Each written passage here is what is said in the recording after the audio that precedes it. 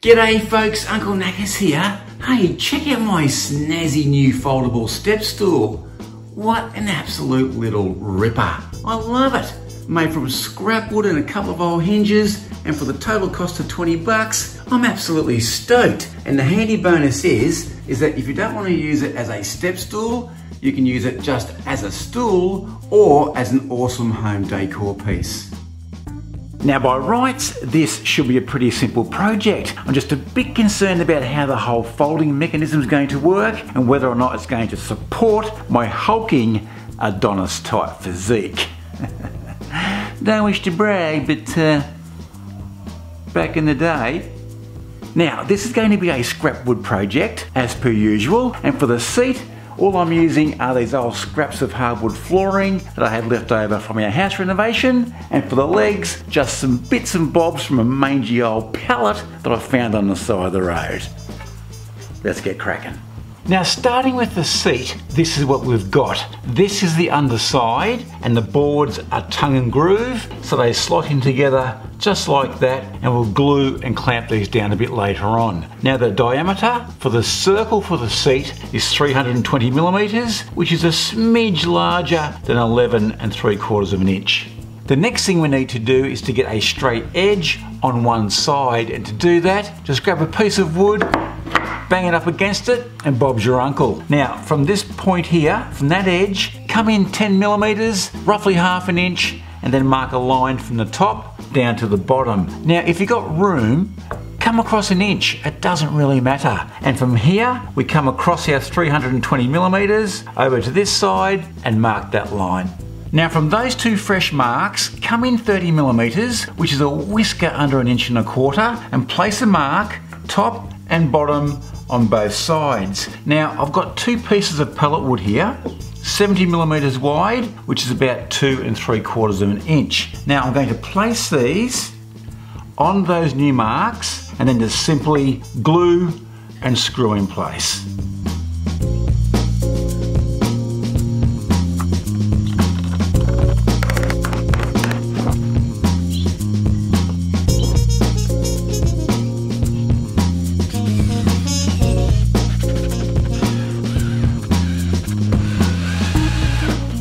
Righto, that's not coming apart anytime soon. Let's give it 24 hours to dry. We'll come back tomorrow for stage 2.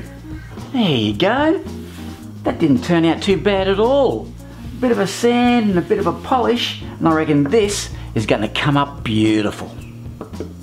With the seat now glued up, our next mission is to cut this into a circle, and to do that, just simply transfer those two outside black marks to the front of the seat, just like that, there, and then draw a line from corner to corner, and where the two lines intersect, that's our center, and mark that with an X.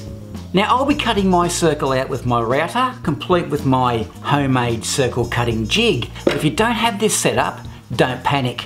A jigsaw will do the trick nicely. Now just a quick tip, before you get committed and you're at that point of no return, get yourself a piece of scrap and do a test run just to make sure that you've got the right dimension.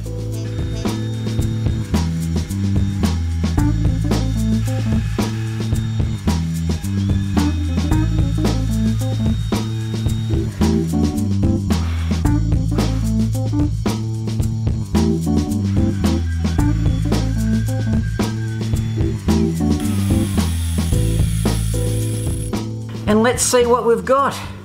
Look at that. A perfect circle. Beautiful.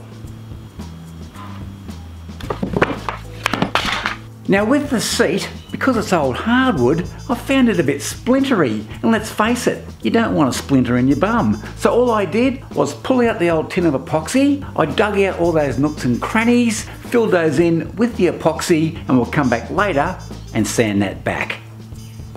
Alrighty, let's make those legs. Oh yeah, before I forget, just very quickly, if you want to see more videos just like this one, make sure you hit that subscribe and notification button down below. Good stuff.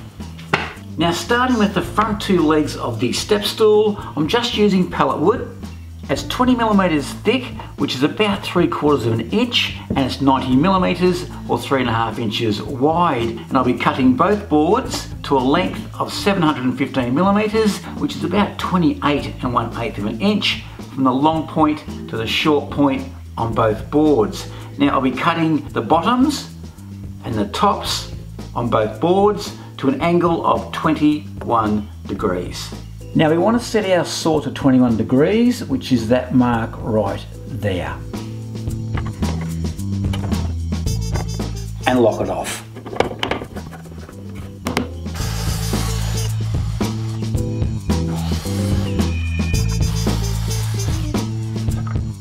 Speaking of stools, have you ever wondered why a milking stool only has 3 legs?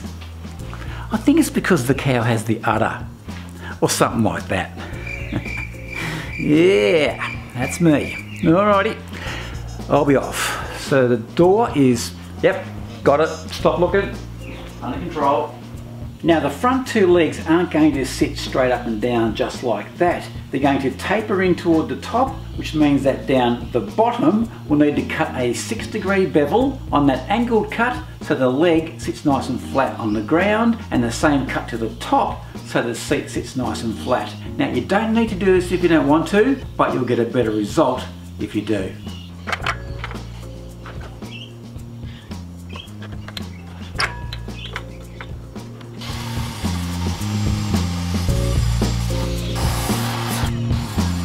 Now for the back 2 legs, again we're making these out of pallet wood. These are about 20mm thick, which is roughly 3/4 of an inch, and the boards are 70mm wide, which is about 2 3/4 of an inch. Now as far as the length goes, I've cut both of these boards at 660mm, which is roughly 26 inches from the long point to the short point. Now because these legs are going to be splayed, which means they are wider at the bottom than at the top, I've gone ahead and I've cut a 6-degree angle on the bottoms and the tops of both of these legs, as you can see right here. And as well as that, I've gone ahead and I've cut a 6-degree bevel on the bottoms and the tops of both legs. That way, hopefully, everything should sit nice and flat. Now to keep these 2 legs from spreading apart, we need a couple of braces. One down the bottom and one flush up on the top of those legs. Now the one down the bottom here, come up from the bottom of our leg about 100mm, which is roughly 4 inches to the underside of our brace, and we're good to go. Now these are going to be attached to the legs with a simple halving joint, so there's no fancy joinery here. Now from the outside of the legs on the bottom, from there to there, we're 355mm, which is about 14 inches, and all the way up the top, from the outside to the outside, we're 210mm, which is about 8 1/4 of an inch.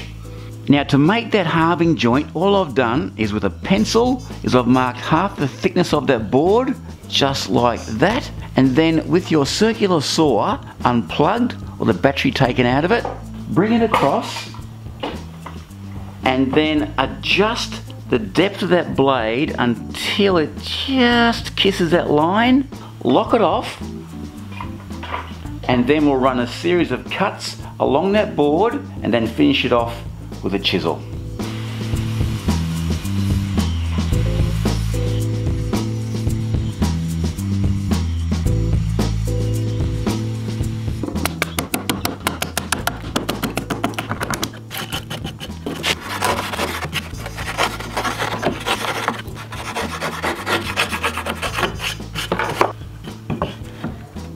Beautiful.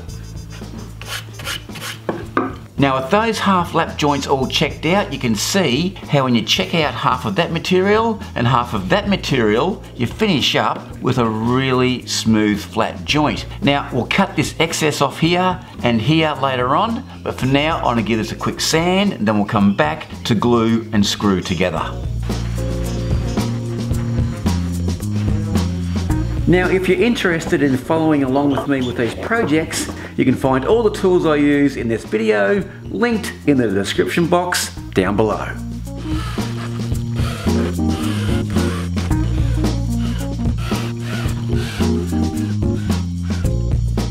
So there's those back legs all done, and I have to say, they're looking pretty good. Now all we need to do now is to go back to those two front legs to cut the steps in.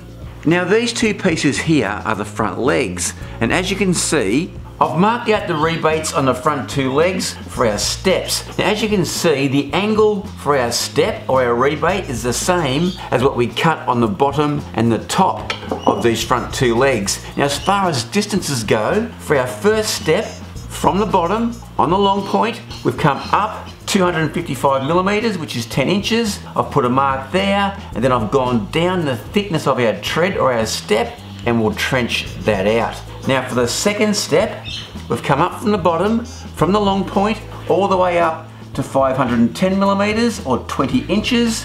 I've put a mark there, and again, we've gone down the thickness of our tread or our step, and we'll trench that out.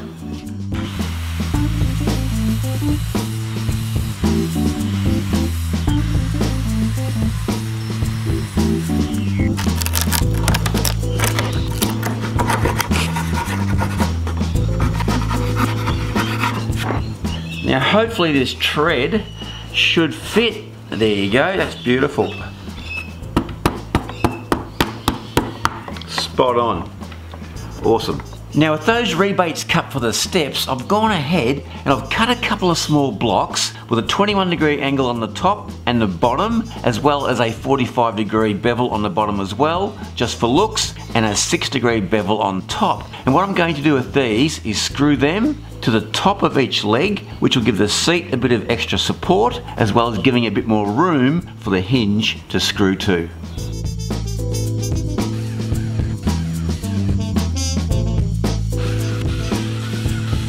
Now before I go ahead and attempt to assemble this step stool, fingers crossed it's still going to work, is that I've been doing a bit of rustification work on these pallet wood legs, because I think they're looking just a bit too fresh and boring, if you know what I mean. So to help speed up the process, I've just got some black paint here, a piece of old metal that you bang into the wood, wire brush, same thing, handsaw, give that a bit of a tap, and even an old chisel, just like that. And these are all the tools you can use to help create that aged appearance.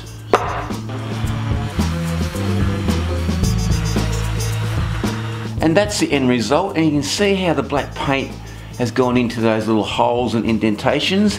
I think that's a better looking finish.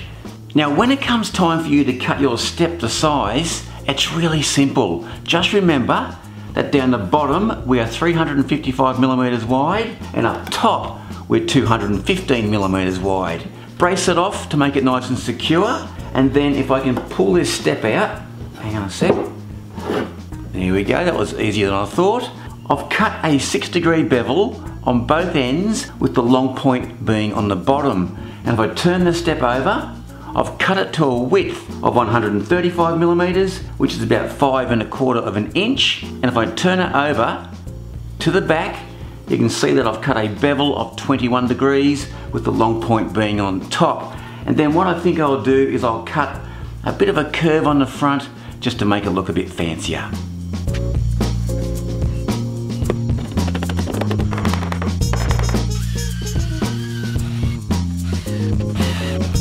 So there's those front steps all done and dusted, and I have to say, I am absolutely stoked in how they turned out. Now, the next step, this is what I've been concerned about the entire time, and that is attaching the hinges and seeing whether this thing actually folds up, or have I indeed wasted an entire weekend.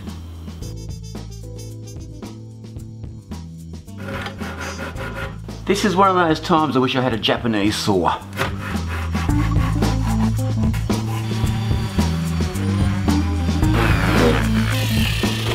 And there you have it. That looks pretty good. I'm happy with that.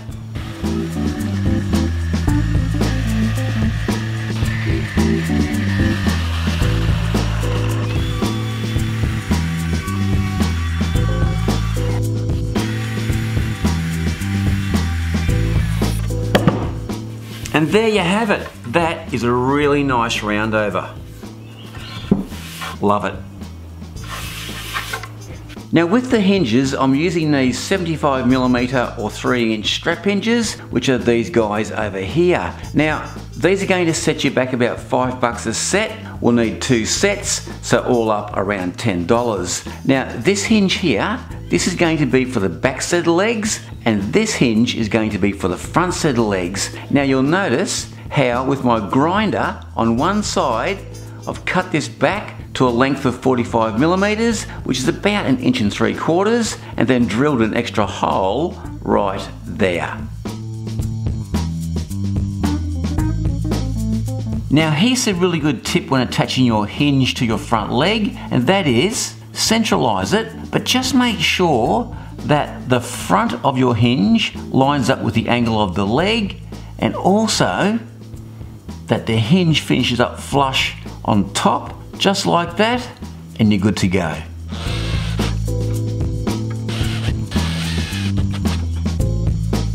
Now for the folding mechanism, this is what I've worked out. These are the front legs, they'll fold back just like that, and the back legs will come up and down in a similar type of fashion. Now, the back legs and the front legs, I've centered those over those outside pieces of pallet wood, and the position for this hinge on the front leg, all I've done is I've come back from the front of the leg, back 20mm, which is about 3/4 inch, and then screwed down that hinge.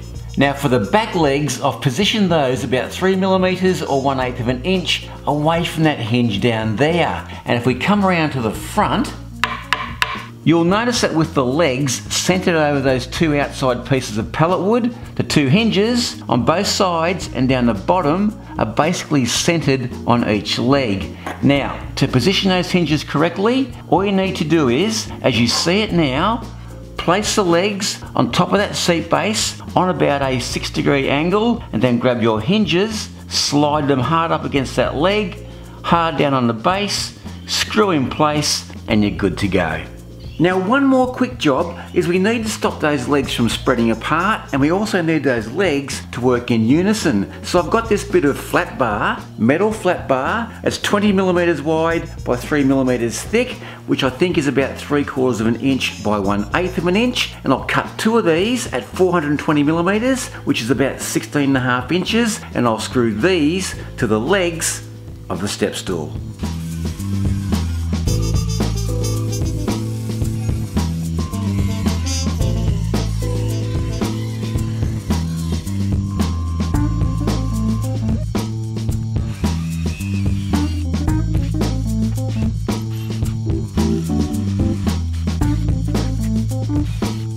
Now for those metal braces, I've attached one on this side and one on the other side over there. Now from the underside of our seat, we come down 45mm, which is about 1 3/4 inch, and then we come in from the edge 15mm, which is a touch over 1/2 inch, and drive in that screw.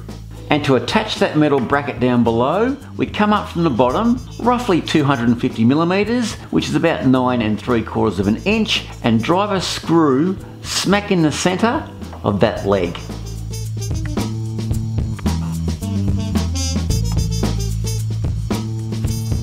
Now, I'm not quite sure about the 400-pound load capacity, but it looks good, and that's the main thing. Now there's one last job to do, and that's to give this a couple of coats with a clear satin varnish, and then come back for the 2 big tests. Will it hold my weight? Does it even fold? Or has this been an absolute total failure? Stay tuned.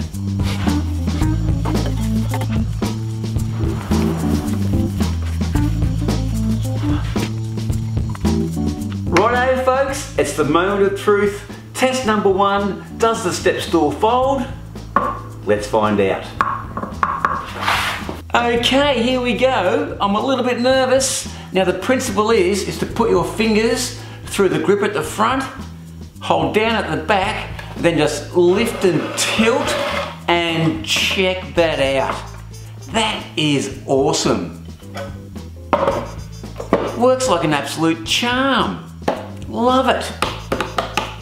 Now just in case you're wondering, this is how the whole folding mechanism works and looks. Now I have to say that even though it's very simple in its design, it's really effective at what it does. Okay, time for the big one. Test number 2. Will this little fella support my 220 pounds of 54-year-old blubber? Let's give it a go. Step number 1. Feels good. Here you go. Tick. Step number 2. Sorry about the view. I hope I don't fall off. Oh, check that out. What an absolute little ripper. And I've got to say, that is a big relief. I'm happy at that. Now, as well as being a very handy little step stool, I have to say that as a stool itself, it's actually very good. And just between you, me and the fence post, it's really comfortable as well. I think I need a beer after all that.